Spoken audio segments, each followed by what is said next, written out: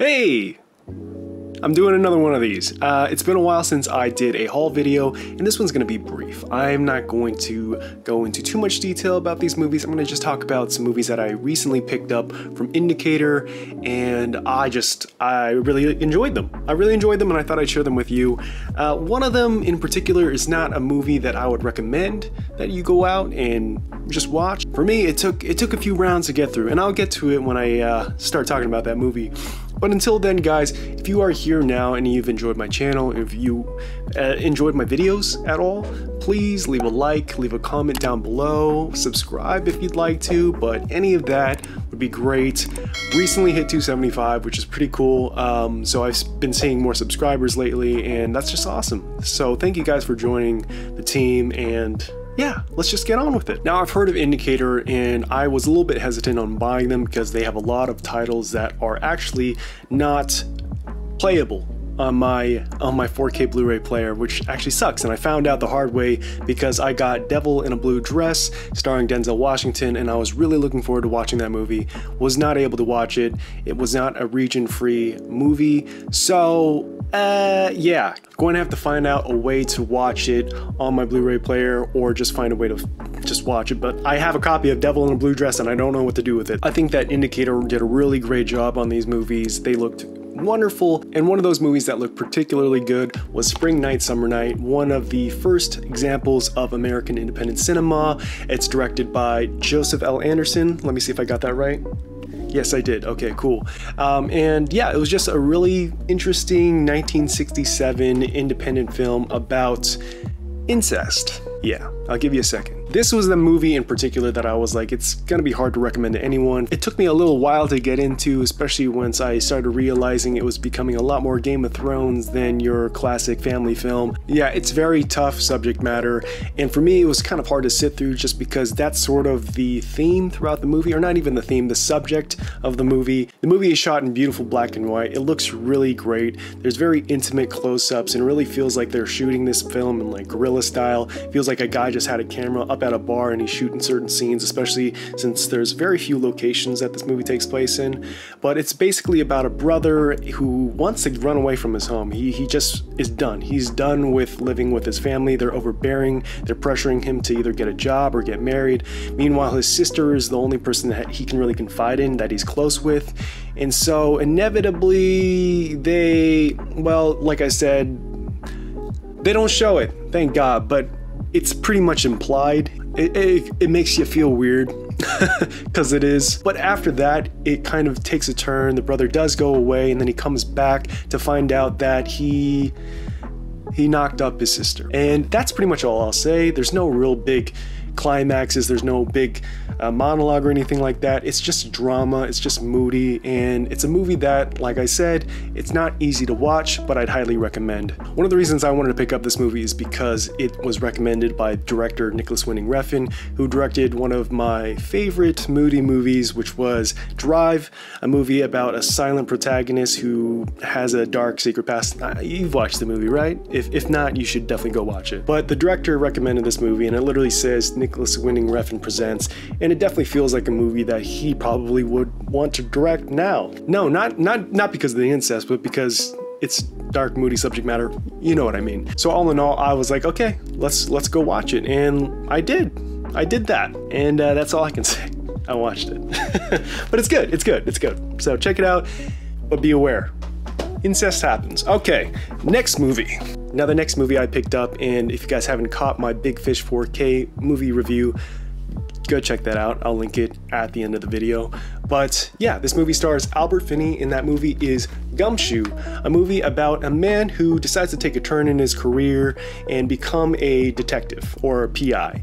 And yeah, it's played by Albert Finney, and if you don't know why I mentioned Big Fish before, it's because Albert Finney is in that movie. And so when I saw that his name was attached to Gumshoe, I was like, I have to pick up this movie. I watched it, and he is just incredible in this movie. He is so charming, so witty, just like his character in Big Fish. He just has has a way of delivering lines and making you just feel drawn to him as a person.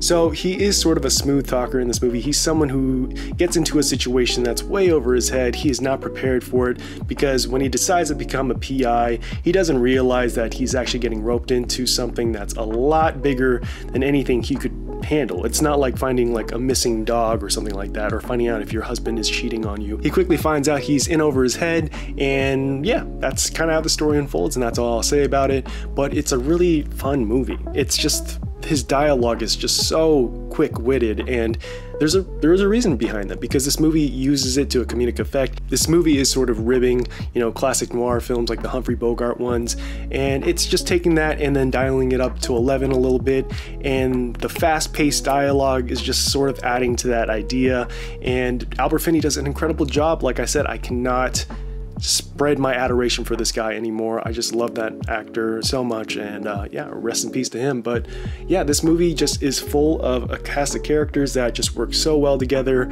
I think that the premise is really fun and interesting, and yeah, that's all I can really say about that. Oh yeah, directed by Stephen Frears. So anyways, you get the basic gist of the movie, but one thing that I realized about maybe most of the indicator titles that I picked up was that there is some weird cropping, or at least I feel like the movie is, or movies are weirdly framed. It feels like there's a lot missing on top and on bottom, and I feel like they're trying to adjust it for the aspect ratio so that it's full screen.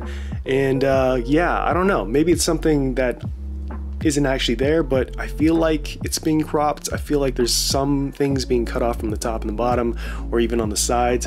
I don't know. So let me know if that's a thing that Indicator is known for. This, again, is the first time I picked up anything from them, so yeah. But anyways, it didn't detract me too much from the movie. I loved it. It was great. So yeah, highly recommend. Like I said earlier, this is going to be brief. So the last movie I want to talk about is Albert Brooks' Modern Romance. And no, not Aziz Ansari's Modern Romance, which is a book you should definitely read. It's really fun. In this movie, Albert Brooks plays kind of a lovesick, sort of doesn't know what he wants to do sort of guy who's in a relationship with a woman that he supposedly loves, but keeps having a habit of breaking up with her. And so she's basically just waiting for him to mature up. This movie is essentially about a man who is just too afraid to grow up and realize that he needs to be in a committed relationship to have some stability. But that aspect of the movie raises the question, which is important for all relationships, which is the double-edged sword of, are you in a relationship for stability, or are you stable as a person, therefore you're ready for a relationship? So it does raise those questions, and it does it in such a funny way. One of the standout moments of this movie is a particular scene where he's editing sound into a movie, because he's a film editor and he needs a sound bite to use over a scene that was recently shot for the film that he's editing. Whatever, I'm not going to get into it too much, but it's just hilarious. Let me just say it involves the Hulk, and I was dying. For me, the best part of that scene is how Albert Brooks' character reacts to it. It's just one of the funniest scenes that I've ever seen, and I love it. I think Katherine Harold in it is really good. She plays well against Albert Brooks in this, and the romance and the back and forth relationship that they have is, it's frustrating. It's frustrating to watch. It's one of those relationships where you're like, why are you guys even getting back together? But that's sort of the humor of it all. It's sort of this doomed relationship that they refuse just ending it. They just love each other so much that they have to keep coming back to each other. And basically it's a movie about waiting for his maturity to happen, which never does. And also way too many shirtless scenes with Albert Brooks. The man is just, he is just so hairy. It's almost distracting. Anytime he takes off his shirt, I'm like, I'm not hearing any of the dialogue. It's just Chewbacca. That's all I'm saying. So that being said, I'm not body shaming or anything like that, but it's just, it's just distracting. It's just so much hair. Anyways, that's it. That's all I got to say about that. There is a spider literally on my computer right now. I'll show you guys.